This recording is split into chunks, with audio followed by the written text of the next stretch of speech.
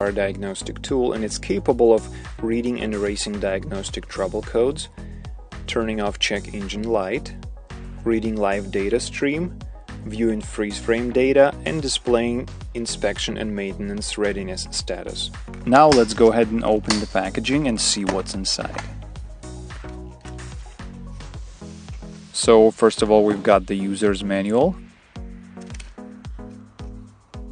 There's also a USB cable for connecting this tool to the computer for software updates. And we've got the diagnostic tool itself. This scanner comes with 3-foot long non-removable cable and standard 16-pin OBD2 connector. There is a USB port on the bottom of this tool that can be used for software updates. JP700 is also very compact in size, and it fits very comfortably in the palm of your hand. Also on the outside, this tool has protective rubber bumper case.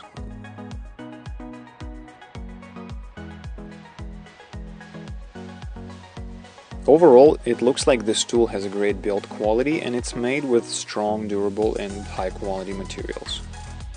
Now I'm gonna go ahead and connect this tool to my car and we'll take a look at some of its features.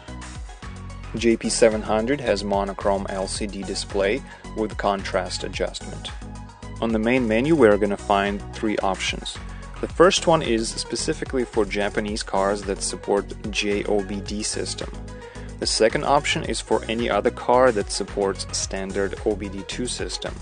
And the last one is for tool setup and configuration.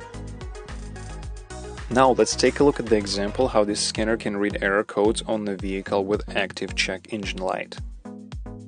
We're going to select read fault codes, and we've got error code P0401, exhaust gas recirculation flow insufficient detected. So it gives you an idea what's the issue here, and you'll just need to do your own research to find out what's causing it and how to possibly fix it. After you fix the problem, you can also use this tool to erase fault codes and turn off check engine light. Another useful feature of this tool is inspection and maintenance readiness monitor. You can check if various emission-related systems are operating properly before taking your car to the inspection. Next, you can access your vehicle's data stream information for more advanced troubleshooting and diagnostics.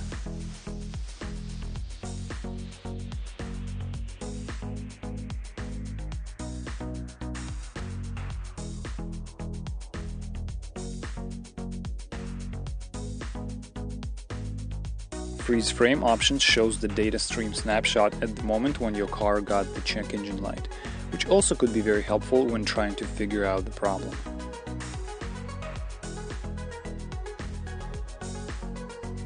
In Tool Setup section, you have options to select language, English or Russian, units of measurements, display contrast. You can also record and send feedback if you're having issues with the scanner. And finally, you can check the software version and serial number of the scanner. So overall, it's a nice little scanner, and it's always good to have one of those in your glove box. It won't take too much space,